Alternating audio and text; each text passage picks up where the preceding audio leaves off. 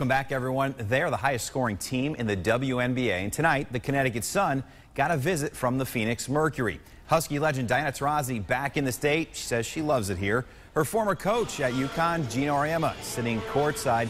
Now the Sun lost point guard Jasmine Thomas for the game with an injury to her left foot. The Sun took control early in this one. Great game for Alyssa Thomas. Connecticut goes up by double digits at the half.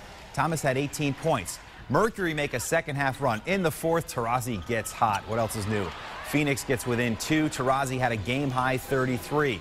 But all-star Jonquel Jones and the Sun kept their composure. Jones finished with a team-high 19 points. She also had 15 rebounds as the Sun hold on to win it 93-92. Caught up with Taurasi at this morning's pregame shoot-around. Always good to see her. It's been a big year for the 4-time gold medal winner, 3-time WNBA champ, and 3-time national champ. In my opinion, the greatest women's player of all time. Early in the season, Taurasi became the WNBA's all-time leading scorer, and in May, she got married to former teammate Penny Taylor. Taurasi says things are great, even the household chores.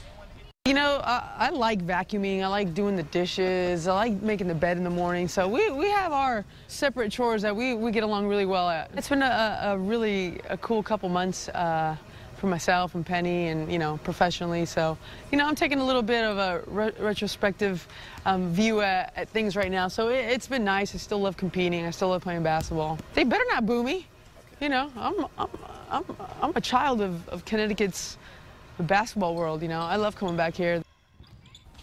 She got a nice reception tonight at Mohegan Sun Arena. Taurasi will be back in Connecticut to play the Sun again on August 20th.